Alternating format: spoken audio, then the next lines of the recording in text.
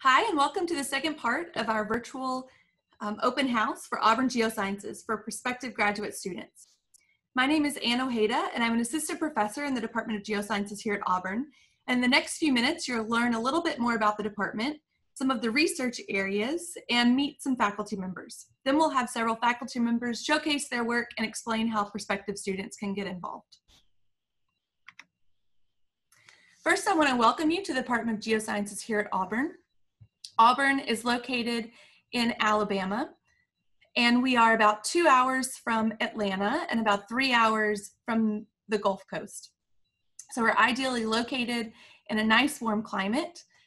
And here are the two main buildings that the Department of Geosciences houses. We are in the Haley Center. Geography is located in the Haley Center, and geology is located in Beer Eves Memorial Coliseum. These are the major research areas of our faculty here at Auburn. We have faculty that participate in both lab-based and field-based research in solid earth processes and dynamics, environmental geosciences, geospatial sciences, natural resources exploration, and earth and life through time. And you can see through the snapshots that I've put on the slide, we have a wide range of research, and we participate regularly in the Imperial Barrel Award program. The best way for you to get an idea of our faculty research is to hear from the faculty themselves. So with that, I'll turn it over to Dr. Mitra. Thank you, Dr. Ojeda. Good afternoon, everyone, or maybe a good morning or good evening from whichever part of the world you're listening from. I am Chandana Mitra, an associate professor in Department of Geosciences. My research is focused mostly on urban areas, how they grow, past, present, and future. The impacts of urban areas on microclimate, which means urban heat, urban precipitation, and urban aerosol impacts. Another aspect of my research is sustainability, which includes urban resiliency, blue-green infrastructure, stormwater management, solar power capacity, an example of which you can see in the bottom left side of the slide. It is a map showing solar radiation capacity or solar power potential of Auburn University rooftops, created by using satellite images. Now, talking about the available and potential funding opportunities for research.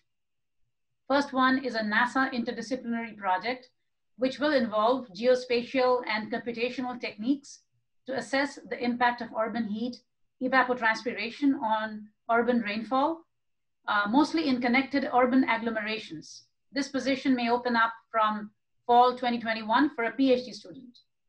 The other opportunity is for master's and PhD students. This is for the NSF NRT, or National Research and Training Program. You will hear more about it from Dr. McNeil. But if anyone is interested to work on urban climate, heat and health, urban floods, mesoscale climate modeling, please contact me. You have to be a US citizen to apply for this position. The last one I want to speak about is a potential master's student position. It is for a NASA project, which I have applied for. I'm waiting to hear back from them on the funding. This one is on understanding how urban heat and urban pollution islands affect human health. The research which involves geospatial techniques and machine learning.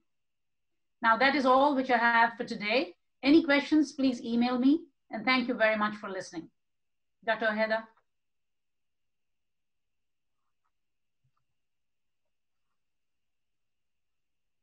Thank you, Dr. Mitra.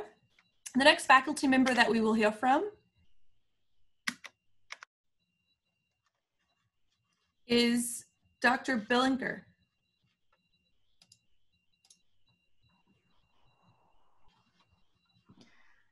Hi, thanks for joining us. My name is Laura Belenker, and I'm an assistant professor here at Auburn, and I run the Economic Geology and Geochemistry group. My students and I use both field and lab-based approaches to study how metals move and become concentrated within Earth's crust. Particularly, I'm interested in using non-traditional geochemistry, like metal stable isotopes, to illuminate non-traditional ideas for how metal deposits form.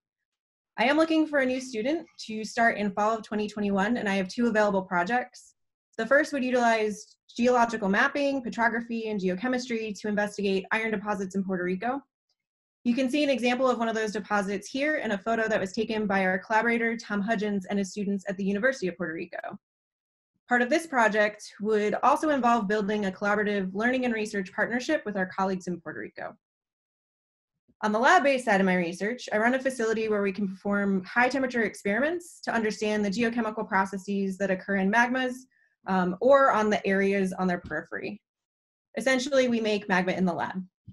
This project would involve performing high-temperature experimentation to develop a framework within which we can better interpret metal-stable isotope data from natural samples. In photo 2 at the bottom right-hand corner, you can see solidified lab magma in a gold capsule that was held at 800 degrees Celsius for several weeks. Metal-stable isotopes like iron, copper, molybdenum have become really popular as a tool in studying high-temperature and ore-forming systems, but we have to make several assumptions when we consider measurements of the rocks that we collect. So we need these experiments to take away a lot of our guesswork and make more robust interpretations. If any of this interests you, please reach out to me over email and send along your CV. Thanks, Dr. Ojeda. Thank you, Dr. Billinker. Next, we'll hear from Dr. Karen McNeil, and she'll talk about the Auburn NRT Climate Resilience Program. Hello, everyone, and welcome. Thanks for coming. As mentioned by Dr. Mitra earlier, we have a special program funded from the National Science Foundation Program, which is a research traineeship in climate resilience. And our goal is to train the next generation of interdisciplinary scientists in climate-related hazard science as it relates to human natural systems. And earlier you saw the triangle to the right. If we could go back really quick.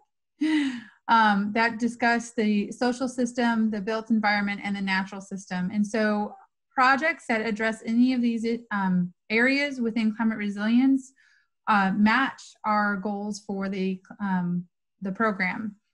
And our major question is, how can resilience to natural hazards and disasters be achieved in the Southeast US under the dynamic conditions of climate change, especially within these areas within the blue triangle? And then we have a number of programmatic activities, which is the outer circle, that graduate trainees participate in as part of the project. Go ahead to the next slide, please.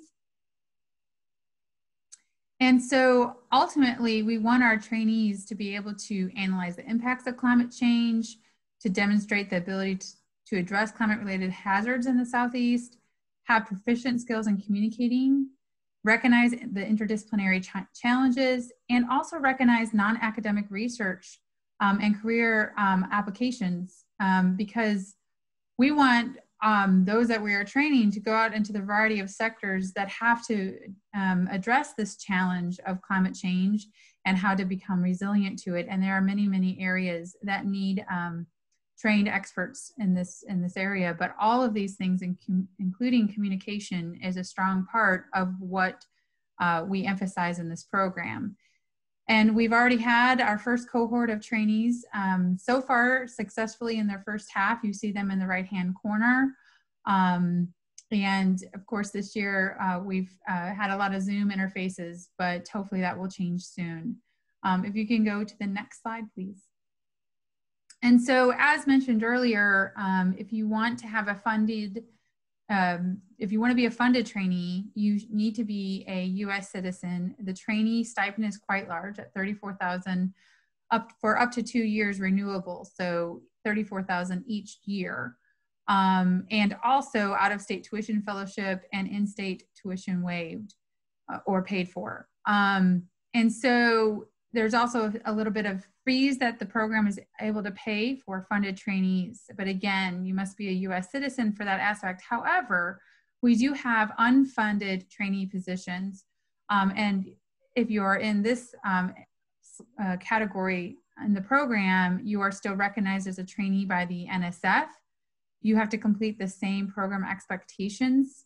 And that doesn't mean you wouldn't receive any funding. You would likely receive departmental support to be part of this program, and then later perhaps apply for a funded slot within the NRT or remain an unfunded trainee depending upon your particular situation. So ultimately, this program allows for people who are interested in receiving funding, maybe not interested in receiving funding, but still want to participate as a trainee, or if neither of these things are attractive to you or quite maybe don't fit the research area that you're interested in, there are very many opportunities to participate in aspects of the program, coursework, workshops, and other things that are offered to anyone, not just a trainee. So we hope that you consider applying for this. Where we have applications open until January 4th.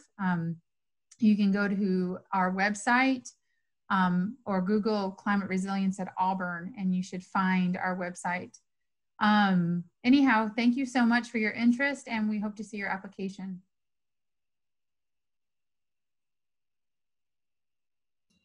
Thank you, Dr. Neal, and thank you to all the faculty that were speaking today. And if you have any questions, or if you're interested in working with a faculty member that presented today or that hasn't presented, I encourage you to email that faculty directly and explain your interest in their research and your interest in Auburn. We also have a series of faculty spotlights that are short 3-minute videos that describe faculty research that are on our YouTube channel. So be sure to check those out. Thanks for watching, and be sure to attend other parts of the open house as well.